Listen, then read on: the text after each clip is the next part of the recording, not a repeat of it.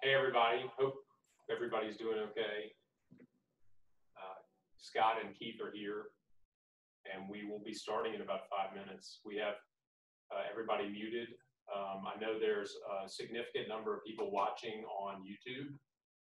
There is a little bit of a delay between YouTube and this. Just making sure everybody can hear me. I guess you won't be able to. Please chat me. There's a chat ability here. If you look at where it says more, there's an ability to chat. If you have questions, please feel free to chat. If not, we have time at the end for people to chat, so and ask questions. So please feel free to come up with those questions.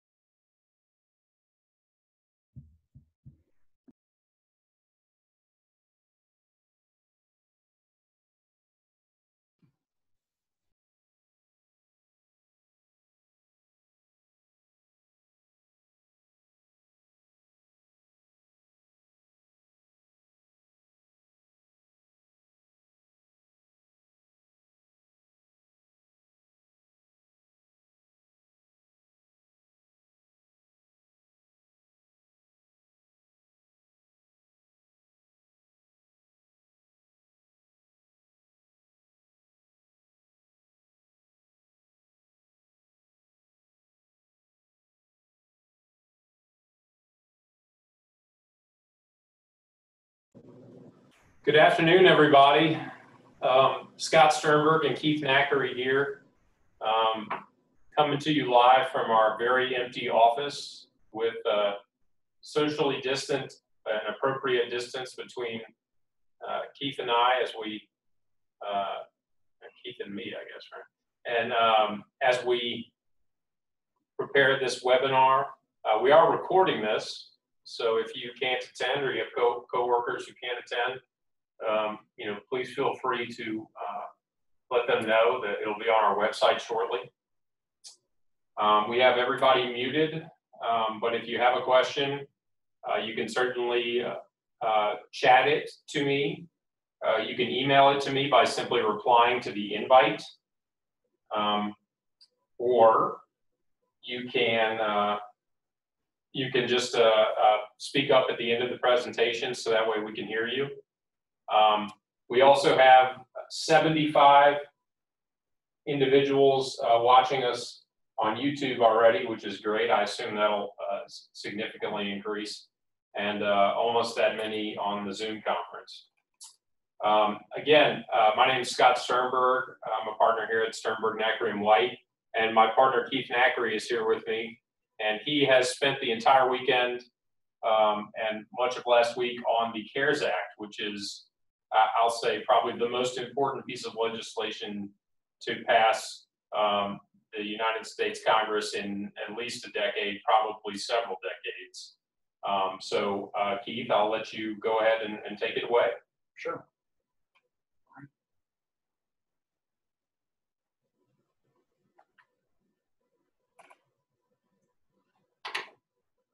All right. There you go, Keith. Okay. Thanks for everybody for taking time out this afternoon to go through the various components of the CARES Act. It's extremely complex and complicated legislation, but vitally important and can have great benefits. There are three main points we're going to go through during this presentation. About half of the presentation is going to concern the Paycheck Protection Program. These are going to be the potentially forgivable loans that are available to businesses.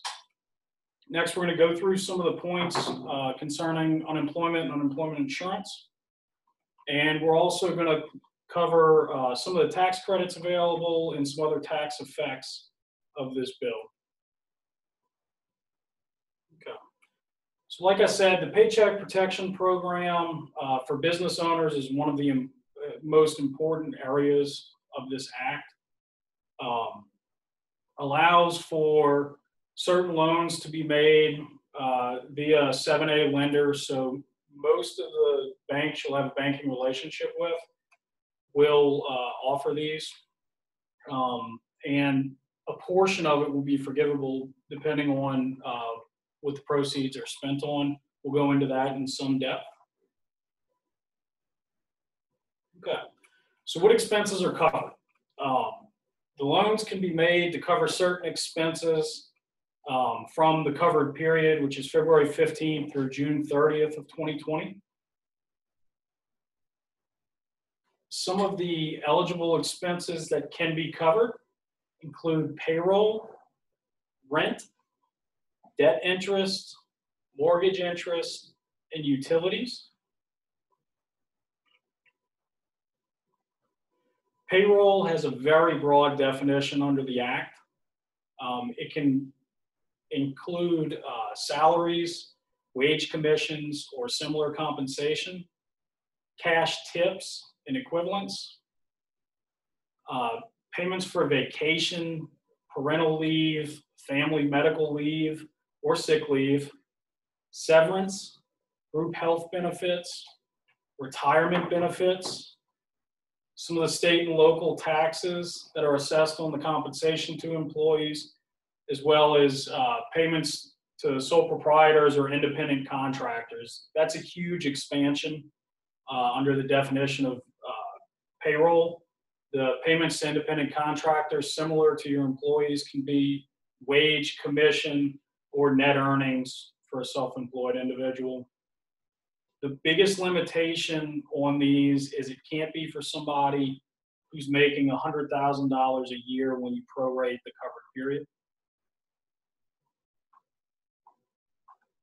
Payroll does not include federal taxes, so that's a big contrast from the state taxes.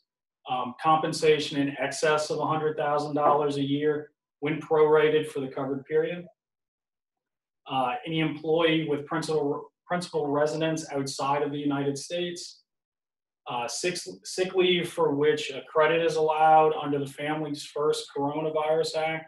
We'll go through that act in a little more depth a little later in the presentation. Basically, they're not going to allow you to double dip. You can't use this part of the act to cover the sick leave and then also claim a tax credit to cover the sick leave. And then qualified family leave, again, under the Families First Coronavirus Act. This is very similar principle to the sick leave.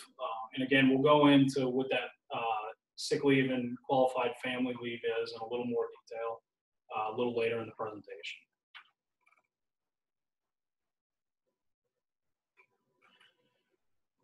So the Paycheck Protection Program loan limitations are as follows. They'll look at the average payroll for the prior year and its average monthly payroll for the prior year. Unless it's seasonal, then we do have a couple other ways we can look at that, and they'll multiply it by 2.5 times. This amount can go up to $10 million, and it's the lesser of the two.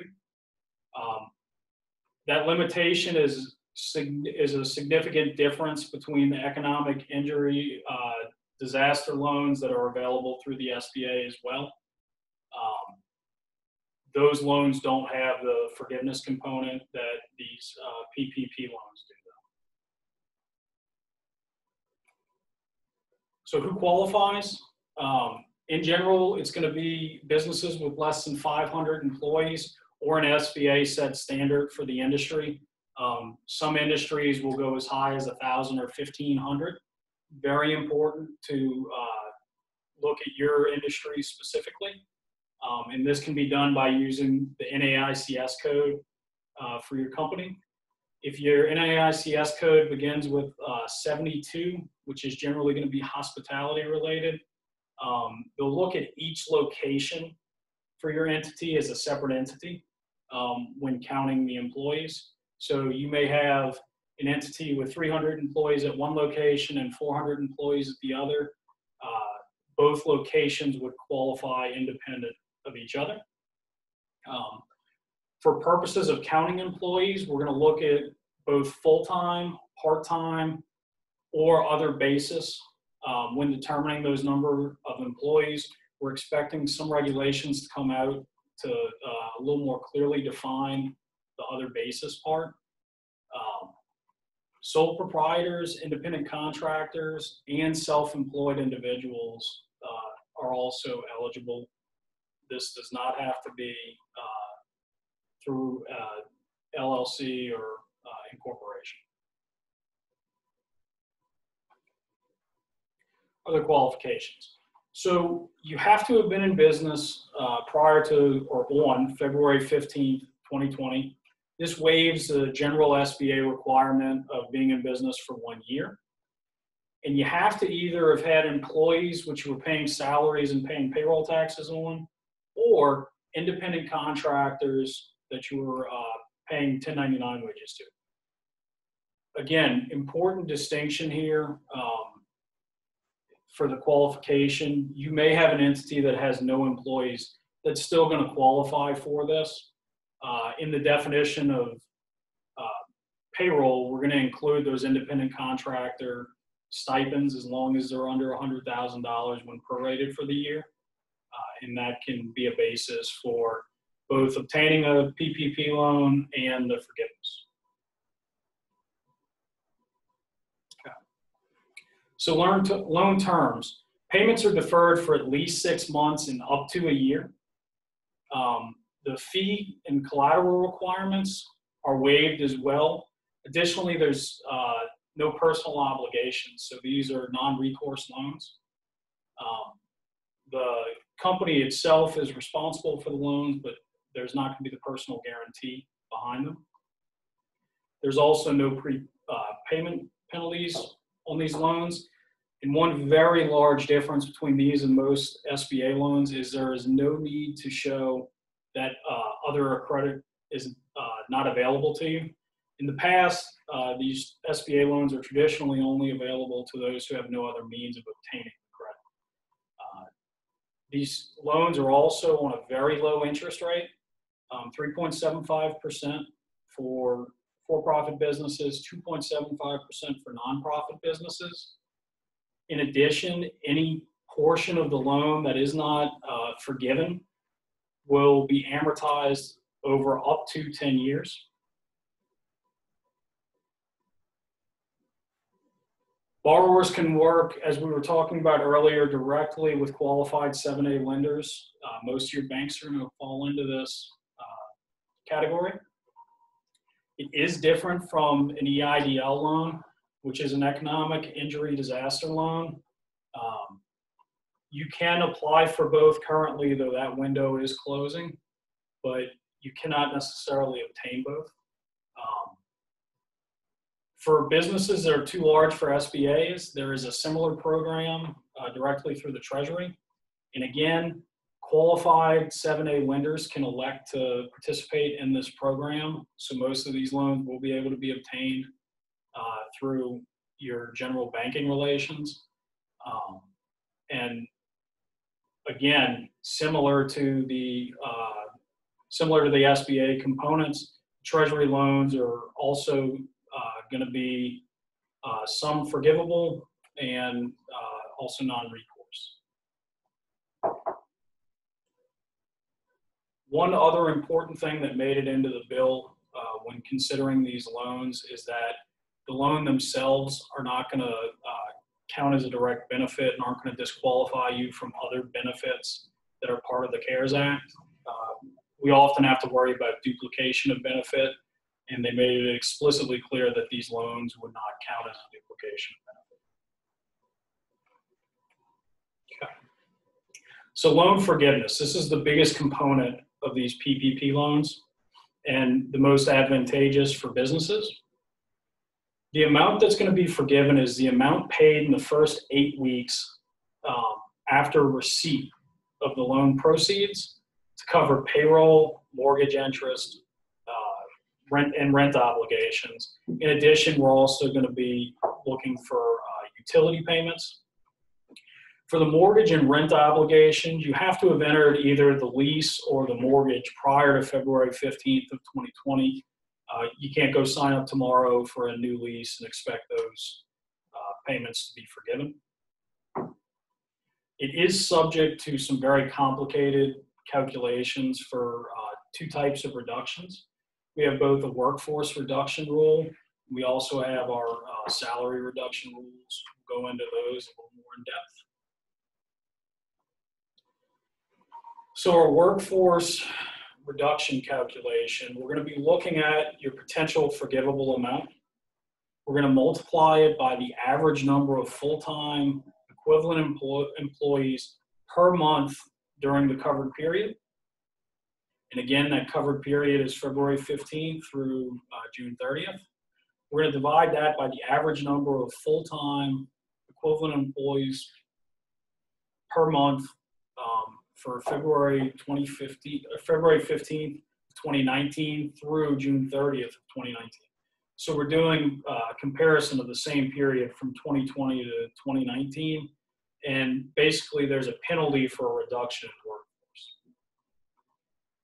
The point of the forgiveness is to try to encourage businesses to hold on to their employees for as long as possible during these difficult times. So this is one way to guarantee that that's happening. There is another calculation that can be done for newer companies where we'll look at the full-time equivalents during January 1st through February 29th of 2020 as the denominator in that equation. We'll also, for seasonal employers, look back to February 15th through June 30th.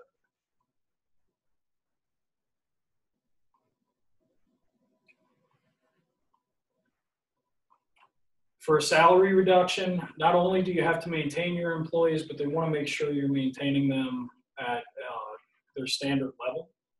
So we'll look on a per employee basis and see during the covered period, was there a reduction of greater than 25% of the total salary for each employee?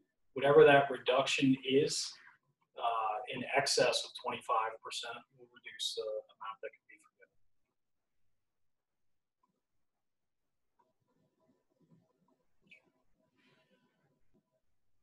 Both reductions are going to be limited to employees that have not received wages or salary in excess of $100,000 when annualized for any given pay period. One thing to be very careful of is bonuses during this time that could potentially push somebody over $100,000 if you annualize the pay periods, right? So depending on how often you pay, we could be multiplying that number by a fairly substantial number. Documentation is required. They're going to want to look at your payroll tax filings for the prior year. They're also going to want to look for canceled checks. They're going to want to look for potential leases, utility bills, anything you're requesting, you're going to have to substantiate. After the package is submitted, a decision is made within 60 days whether the forgiveness is going to be granted or to what extent it's going to be granted. The loan forgiveness is administered by the actual lender, not the SBA. So working with somebody you have a good relationship with is important. The forgiveness, unlike most debt forgiveness, is a non-taxable event. It's another big thing. We don't want to have $100,000 in loan forgiveness only to be hit with $100,000 of income taxes. That's different than normal. Correct. That's very different than normal. In general, when you have any type of debt forgiven, it's recognized as ordinary income as if you made that money. So that's a very big bonus. I wanted to go into the 6201. This is where we had requirements for certain sick leave as well as certain family leave. So under this bill, the employees must have been employed for 30 days. It applies for employers with fewer than 500 employees. Granted leave to care for a son or daughter under the age of 18 if the school was or daycare was closed due to the public health emergency and the employee is unable to telework. Just because the employee is going to be home taking care of their children, if teleworking is available, they can be required to do so. If the leave is necessary, the first 2 weeks are unpaid, and you'll see in the next section why that is. But the following 10 could be required to be paid, up to 2/3 of their regular pay, up to $200 a day, and not to exceed an aggregate of $10,000. There is a credit we'll discuss that we were saying would be excluded from the PPP loans, and we'll discuss that in a few minutes. Similarly, there's a requirement for paid sick leave for an employee who's unable to work, either if it's subject to a federal, state, or local quarantine, they're being advised by a healthcare provider to quarantine, or they've experienced symptoms of COVID-19 and are seeking a medical diagnosis. So if you have somebody that's tested for the virus and are awaiting their results, they would qualify under this third bullet. It can also be for someone caring for an individual as a result of the first two issues, or caring for a son or daughter if the school is or daycare is closed, as we talked about in the prior slide, or they're experiencing any other similar condition. They are going to be entitled to sick leave for 2 weeks. If it's one of the first three reasons, it cannot exceed $511 a day in $5,110, which for 10 work days, you'd get to that aggregate. For the final 3 reasons, which include staying home with a child, again, we're back to 2/3 of the pay rate, not to exceed $200 a day and a $2,000 aggregate.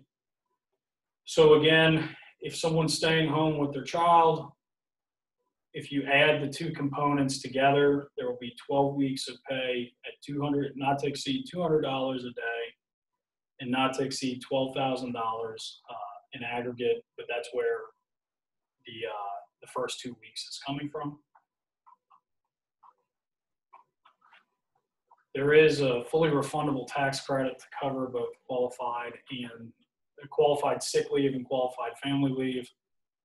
Similar credits are also available to self-employed individuals who don't quite meet the definitions under this act.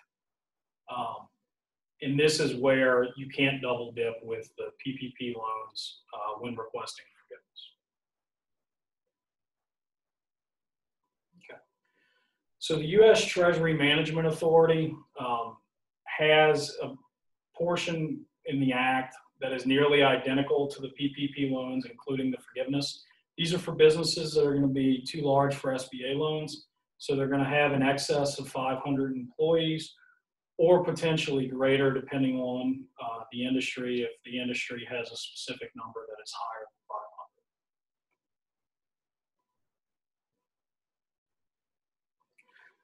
Regarding entrepreneurial development, grants have been provided to small business development centers and women's business centers for training, education, and advising for individuals whose businesses have been affected or have been closed by the COVID-19 virus. These can be very powerful tools. Training and education can include both basic business concepts, but also concepts specific to the COVID-19 virus and the economy as it's moving. Same for the advising role. EIDL. So with the economic injury disaster loans, there are certain grants that go outside of the traditional SBA loans. Again, we're talking about the waiver of the requirement that you can't find credit elsewhere. We also have a waiver of personal guarantees on amounts under $200,000. There is a waiver of the 1 year in business requirement and quick advances within 3 days of application for amounts up to $10,000 for individuals who are applying for these. If you currently already have an EIDL loan and would like to take advantage of the PPP loan, the loan can be converted and refinanced into a PPP loan, though you may not hold both. The EIDL loans, we did a seminar on last week, and that seminar is available on our website. There are some other differences in the EIDL that may make that the better route for you, but forgiveness is not one of them. They do have longer amortizations up to 30 years and can go into amounts up to $2 million.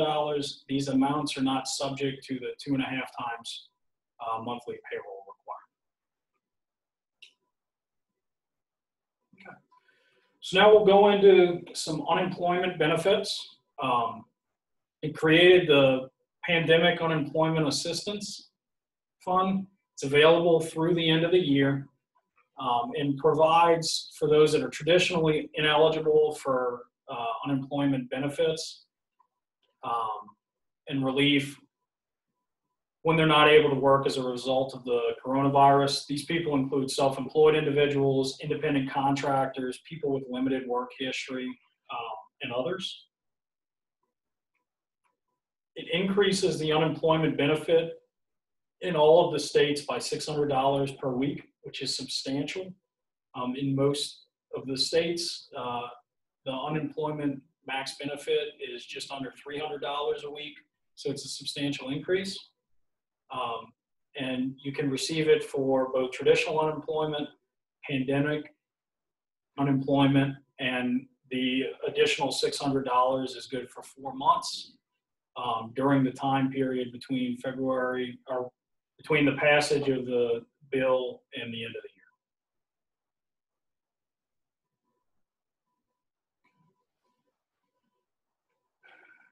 There's also been a waiver of the first week waiting period for unemployment benefits. And again, that waiver is good through the end of the year.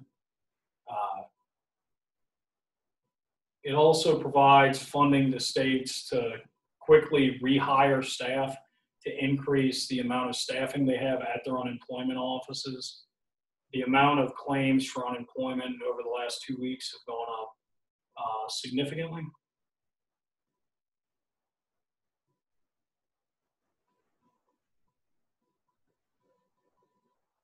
So the unemployment benefits at the state level have also been extended to allow for an additional 13 weeks through the end of the year. And for states that participate in reduction in hours unemployment, where somebody is employed but their hours have been reduced substantially, the states that have those programs are now being 100% federally funded. States that are looking to begin such a program are being 50% funded. To date, that will not be available here. Keep in mind, too, all of the benefits are based on proration. Okay. So now we'll jump into the individual rebates. These are the checks that everybody's heard about that are being issued directly to individuals. It's a $1,200 check per individual, $2,400 for couples, and an additional $500 for all dependents. These checks are subject to certain limitations and reductions, subject to a $75,000 AGI limitation. So if your adjusted gross income on your 2018 or 2019, if you filed it already, tax return is less than $75,000, you'll receive the full amount. For married couples that are filing jointly, that amount goes up to $150,000. You also cannot be a dependent of someone else and are not claimed as a dependent by someone else. And you have to have a valid Social Security number.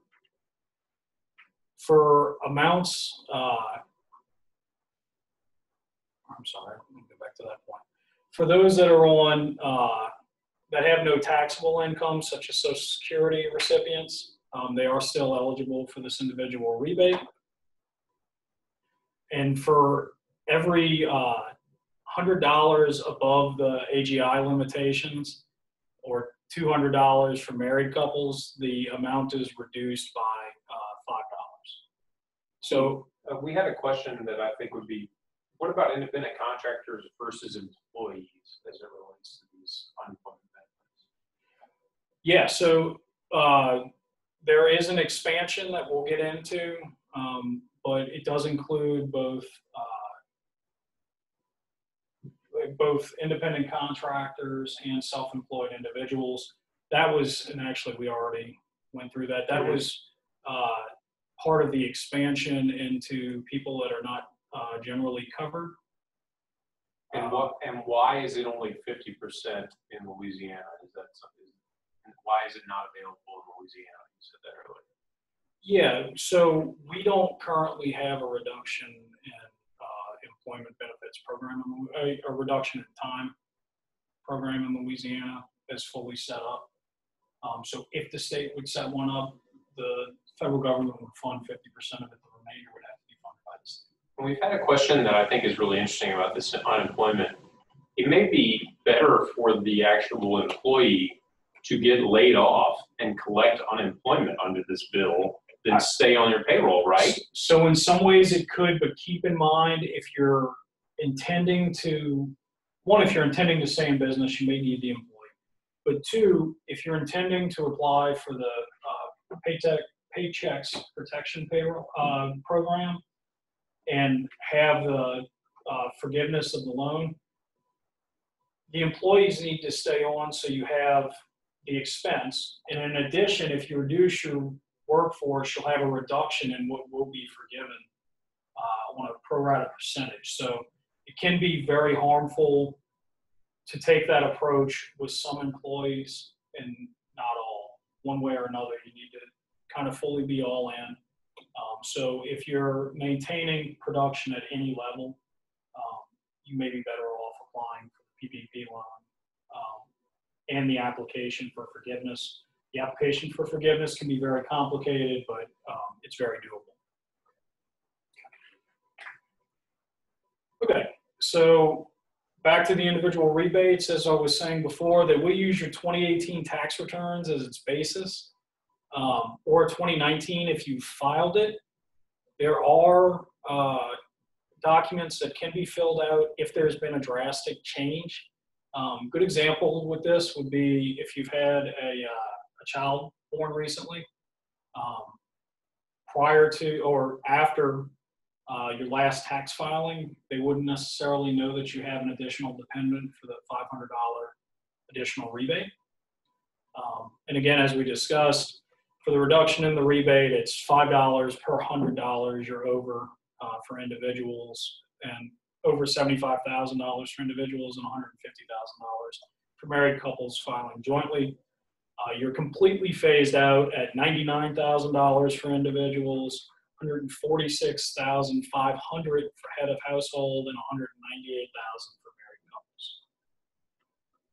So if you have an adjusted gross income in excess of those amounts, you're out of luck. You will not be receiving a check. Okay. There were some substantial changes to retirement account withdrawals that could be extremely beneficial. So beginning January 1st of this year, individuals have been allowed to withdraw up to $100,000 without penalty. Taxes from the income when such distributions are made are going to be paid over the next 3 years.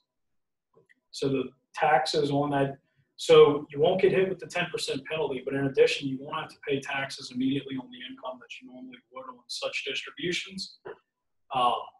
And you may recontribute those funds back in over the next 3 years without cap. So you can get, if you take 100,000 out, you can get 100,000 back into your retirement account over the next 3 years without cap.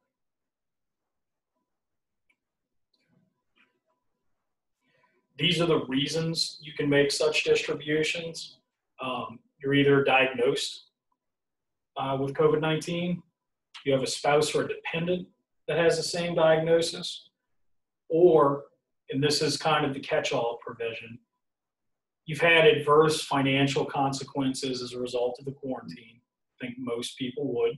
You've been furloughed, laid off, had a reduction in hours, you're unable to work due to lack of childcare, and you have a closing or reduction of hours of a business owned and operated by you, all due to the virus. Most people will fall into one of those categories.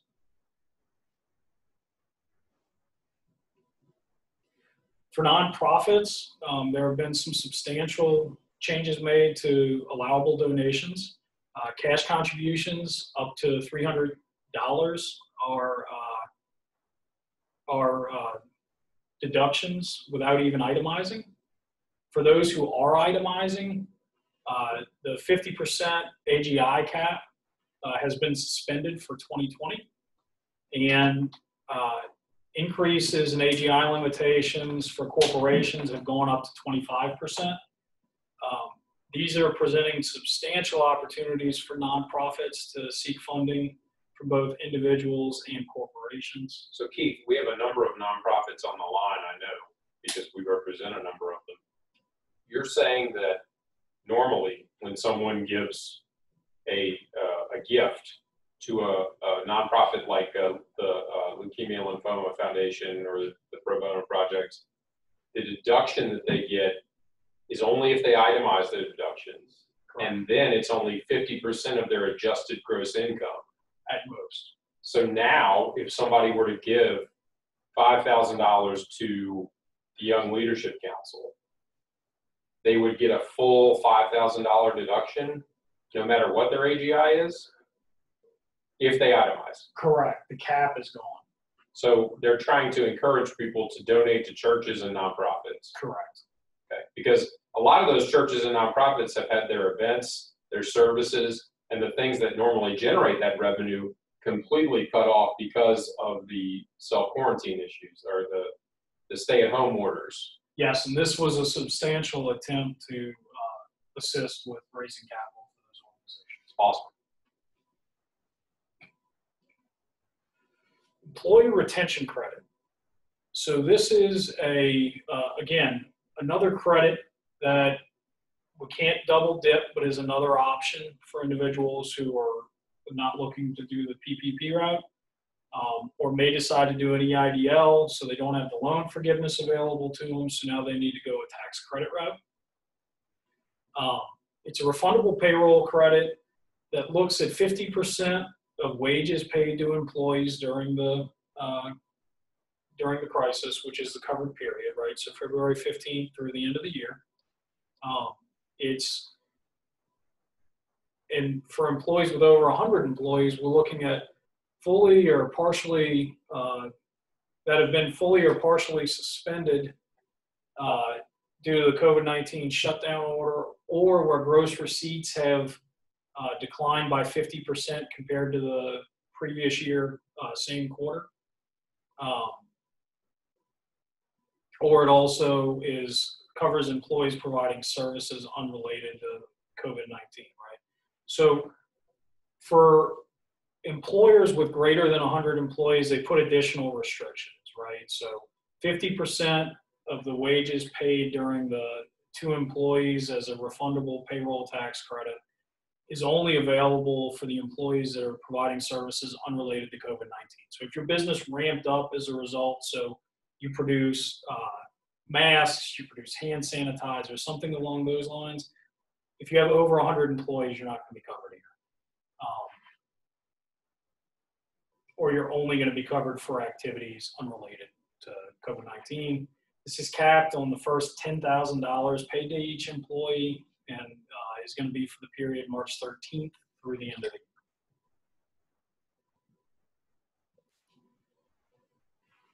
Social Security taxes for employees are deferred through the end of the year. This is going to be the 6.2%. The payments will be due in 2 equal payments over the next 2 years, though, at 12/31/21 and 12/31/22. This is to help loosen up cash flow for businesses. This doesn't mean we can go back, though, and get previously paid and remitted payroll taxes, but it means prospectively moving forward through the end of the year, the employer portion can be withheld. It is important to note, too, this is the employer portion that can be withheld, that can be deferred. Okay. So modifications for net operating losses. This can be huge for certain companies who experienced really booming years and then had an off year, or just simply had a greatly depreciable asset in a single year. So net operating losses that have been generated in 2018, 2019, or 2020 can now be carried back 5 years to offset prior income. These returns can be amended. It applies to corporations, pass-through entities, and sole proprietors. This is one of the more shadowed areas of the act, but is extremely powerful in the tax landscape. Okay. And finally, we'll go through a little bit of the student loan relief. It is deferring student loans and suspending interest through September 30th of this year. This is without without penalty. Anyone looking to make sure their student loans are deferred should call the Federal Student Loan Center. This does only apply to federal student loans, not those held by private companies. So in conclusion, this act should serve as a major shot in the arm for businesses to hopefully keep businesses going along until we can return to some normalcy. The loan forgiveness program is probably the most significant benefit available. It requires tremendous preparation of the documents. It can be extremely complicated. And it is one of those things that once you've submitted, you can't unring the bell. So tremendously complicated, but can be tremendously lucrative for your businesses. Professional assistance is likely going to be needed. And we are happy to assist with anybody needing those services. So Keith, we've gotten a few questions already. I'm going to go ahead and kind of just ask them to you. Let's go ahead and start talking. I think the biggest one had to do with, I've got it a number of times, with respect to the $100,000 cap on payroll. Can you explain that and kind of explain it again? Because I had a few people ask, Can you say that again and explain what it means for people who have employees that make more than 100,000, or they own their own business and they make more than 100,000? So the forgiveness portion of payroll is going to be forgiving for employees who are making under $100,000 when you annualize the compensation. So if you do have a highly compensated individual, let's say you have somebody making $150,000 a year, you will not be able to use that individual's payroll to the extent that it's $150,000 for that 8-week period where you're getting those expenses forgiven. So you do have to be careful with organizations who have many highly compensated individuals. The PPP route may not be the best route for you in that case because you may not qualify. So like this law firm, for example, right? We have employees that make a little more than $100,000, so we're going to have to consider that. A lot of professional companies like us are going to have that problem. Professional service companies are going to have that problem more than most.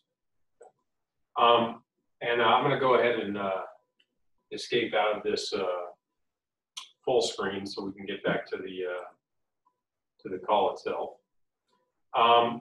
So Keith, what about independent contractors that make more than $100,000? So independent contractors are going to go by pretty much the same rules. For purposes of forgiveness, you can consider an independent contractor essentially an employee. So that excess can be a problem. Okay, so it'll be the same issue no matter what. Correct. Okay. Let's see. There was a question about that the Louisiana work site does not currently provide for independent contractors to apply for unemployment. I actually know the answer to this question because we just researched it for a client.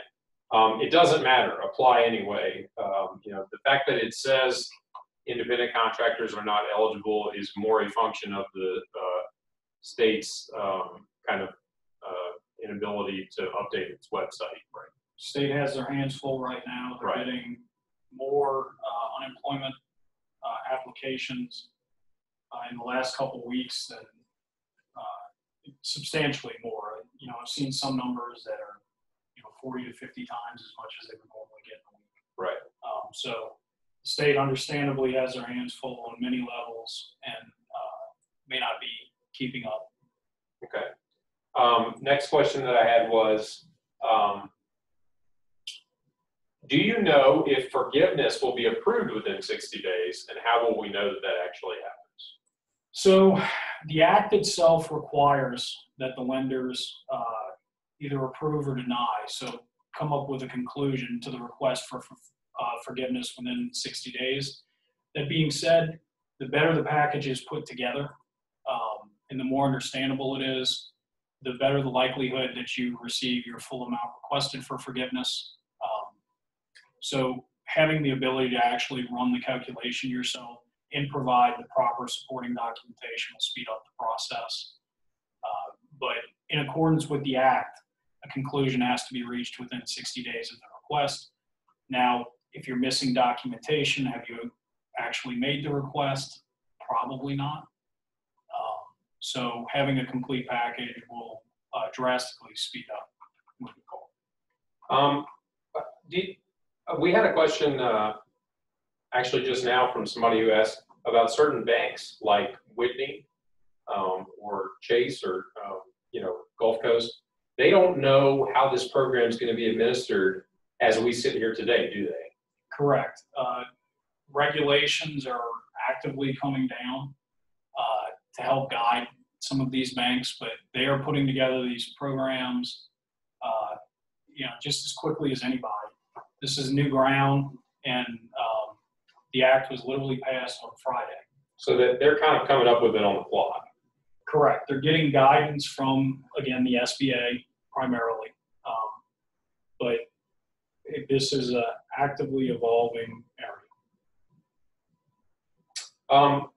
Does a business have to show a loss in order to qualify for the PPP or an SBA loan here? No, business does not have to show a loss. There is a presumption that all those in the affected areas are affected. And a reduction does not necessarily equate to a loss either. So most who apply will qualify from, at least from that perspective. Okay. What if an employee transitioned to a new job recently and the company is going to replace that employee, hire somebody new, like say, one of our lawyers here went somewhere else and we hired a new lawyer. Can we still compensate that person under the PPP and get reimbursed for it? Yes, new employees are allowed, though keep in mind, growth is never a bad thing. What they're looking for is reduction. So if you have reduced your workforce recently, regardless of whether it was related to COVID-19 or not, it can have a fairly drastic effect on the forgiveness, because your reduction in workforce, unlike your reduction in payroll, where it's dollar for dollar over the 25% reduction, your reduction in workforce is a fraction. So if you had 4 employees and you now have 2 employees, your forgiveness may be cut in half.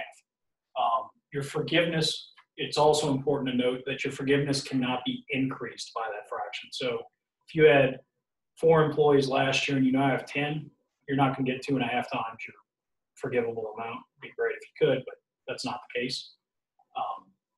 And you'll also have to worry about, when calculating that 2.5 times payroll, they're going to look back at the prior year.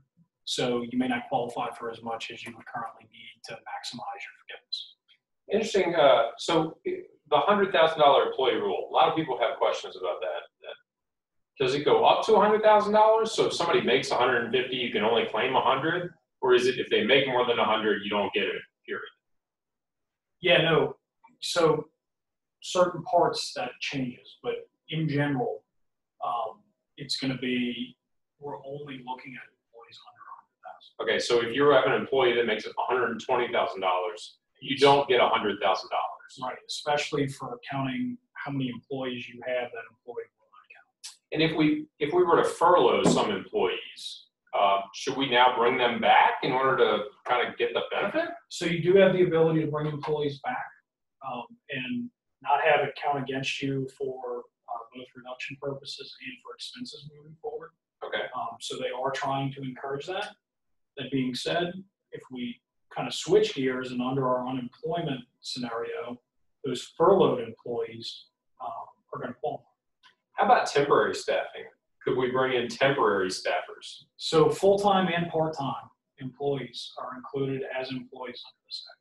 but say your business ramps up, like maybe our law firm business ramps up. Can we bring in a bunch of new lawyers temporarily and pay them under PPP and get a reduction? Yeah, so keep in mind they can still be included as part of your workforce. However, your total PPP loan amount is going to be set by your prior payroll. So you are going to have a natural cap through that. Last week we did a seminar on SBA loans that was very well attended. And for everybody who's watching and wasn't there, it's actually on our website right now at SNW.LAW. You can watch a recording of it. And we don't do SBA loans for people. That's not our job. We're not financial advisors, but it is something that you might need a lawyer's help with on occasion. So we did a little webinar. A question comes in, can you have a SBA loan and a CARES Act loan? Is there any problem with getting both? So yes, both an EIDL loan and a PPP loan are both considered to be SBA loans. Okay. You can currently have an application in for both. The time on that is rapidly closing. What you can't have is both loans. So if you currently have an EIDL because you applied for this, weeks ago and were approved, doubtful, but if it were the case, the EIDL loan can be refinanced into the PPP loan, again, subject to the limitations. But it is, for the most part, either or. Okay. Interesting question about small businesses that employ spouses. If both spouses are employed, does that affect the $100,000 limit? If one of them makes more and the other one makes less, they file jointly? Yeah, so from an employee level, you're still going to look at each one individually. Right. From a filing level, for purposes of the rebate, you would look at them jointly. Right. So we're not filing. So we're not necessarily answering the question because we're not going to give people tax advice, but right, you got to look at it. Each case is going to, some of the details are going to change that, but in general, for PPP purposes, you're going to look at them as two separate employees. Right. Great. Let me see if there are any other big questions that I need to answer.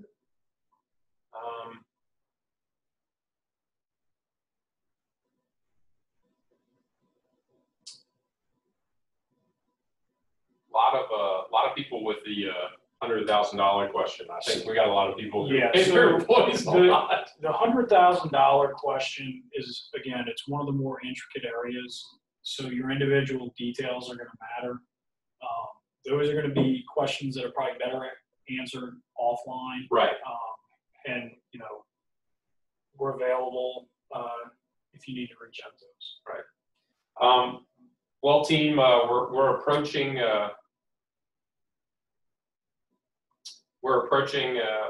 One more question. This is a good one. If I get a temporary job to help me while my business is closed, will I be ineligible for a PPP? I think the answer to that is no, right? No. So keep in mind what the purpose of the PPP loans is the purpose of the PPP loan is to try to encourage you to keep those expenses moving and to fund those expenses and forgive those expenses. But it's only going to forgive those expenses as they're incurred within the first 8 weeks of the funding of the loan. So if your business is remaining closed and you're not going to be eligible for any of the amounts to be forgiven, you're likely better looking at an EIDL. Again, same interest rate, potentially longer term. None of the amount will be forgivable, but if you're not going to spend it on things that are forgivable, that may be the better route to go. What about if you got an SBA loan like from the flood in 2016 or even from the hurricane? Does that affect your eligibility at all for this? No, not directly. But it could if you're like over leveraged, right? Correct. Right. So you still have to be credit worthy. That's why I'm saying not directly. It's also going to be with your individual lender. A lot of these questions will have to be addressed with the individual banks. Right. And we've had a few people ask if they can pay themselves through their business, and leave their payroll low in order to stay under that 100,000. But it's really, you can't.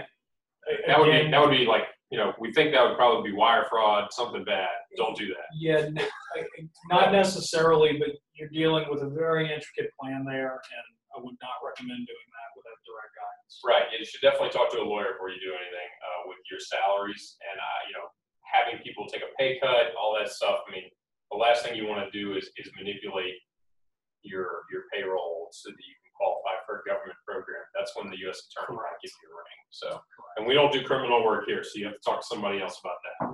Keep in mind too, when you're looking at, again, qualification for the PPP loans, it's going to be based on your prior payrolls, which are going to exclude your $100,000 and up employees. Right. So the amount you're going to be able to apply for is going to be minimized. Right. And we're preparing as a firm to do some work on all these loan forgiveness, right, Keith? Correct. We will be assisting clients with packaging the loan forgiveness request. We're actively working with banks to make our packages as efficient and as effective as possible, to help kind of guide you through these complicated calculations and also the potential legal pitfalls that, again, there are certain things that can be done that can't be done wrong. So you have to be very careful during that forgiveness application. Okay. And we've been talking to banks about how to apply and how to apply for forgiveness, what their forgiveness process is going to look like. That way we can mirror our applications to that process to speed up, hopefully, well above that 60-day limitation. All right, so we're out of time. We will post a recording of this online. I have a few other thoughts to share with you. First, make sure you're appropriately social distancing. You can see there's 6 feet between Keith and I, and we will not interact other than this across this table. We're going to do a business interruption seminar for those of you who have business interruption claims. I'll be sending out an email about that. We're hoping that'll be tomorrow evening.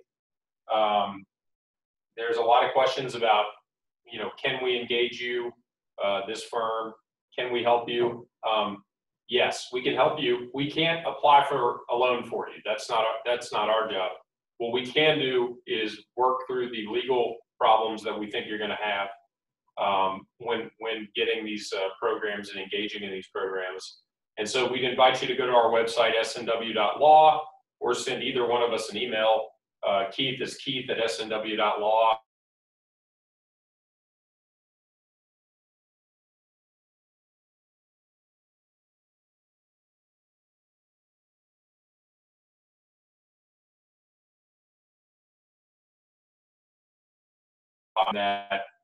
And that your families are safe and well. And we understand that life is going to be very different for a little bit of time, but our law firm was literally built for this. We are built to work remotely. Keith and I are the only 2 people in our office right now, and we're the only 2 people who are going to be here for quite a long time because everybody has the tools to work from anywhere. And I hope that the next time, just getting a message here that the feed froze, so I'm just letting you all know once again, if you'd like to learn more about our firm or engage the firm to assist you with any of these business issues during the COVID-19 crisis, please go to SNW.LAW. That's where all the information is. We thank you so much for attending this presentation. It will be on our website by the end of the day. Feel free to send it around. And I hope everybody has a wonderful day and is safe and healthy. Thanks again. Thank you. Thank you, Keith.